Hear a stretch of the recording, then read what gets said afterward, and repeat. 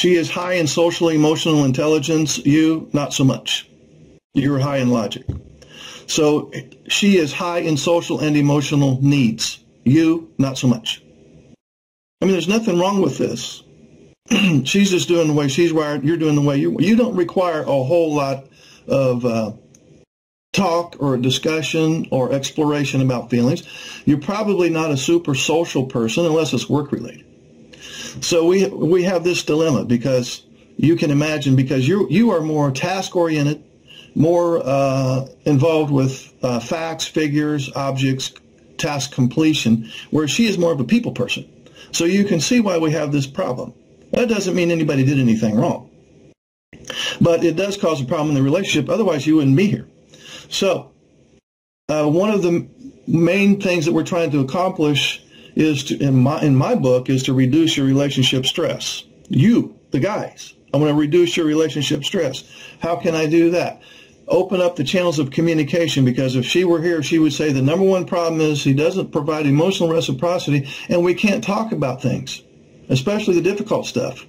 He has a meltdown or a shutdown or some variation thereof, and we can never solve the problems. And so the problems pile up, pile up, pile up. They're in the closet this whole time, and they're not going anywhere.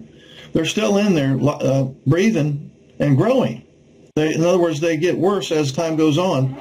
So if you have something that's 3 years old and then she brings it up again, it's going to be a lot worse than if you'd have dealt with it 3 years ago. Her main complaint might also be he doesn't listen.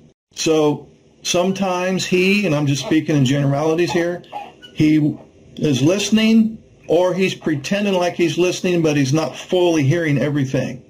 And we use the percentage of maybe he only heard 80% of the 80% he heard, maybe didn't quite understand all of that, and was afraid to ask for clarification, for fear he'd get his head bit off. So now he's down to 70% of comprehension.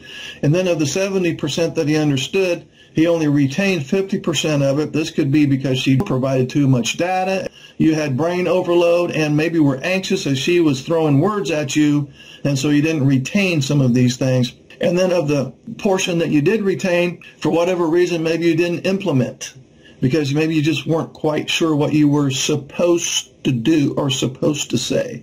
Most often, your version of meltdown or shutdown is a result of heightened anxiety. She can and has been abrasive in her approach. She had a good message, but her delivery, it wasn't tailored to a neurodiverse communication style. If she doesn't get this piece, that she's going to have to keep it short and simple and concrete and non-accusatory, then she's going to have to just continue to do it her way, which you then will continue to have anxiety over her message delivery, and the whole thing will just short circuit.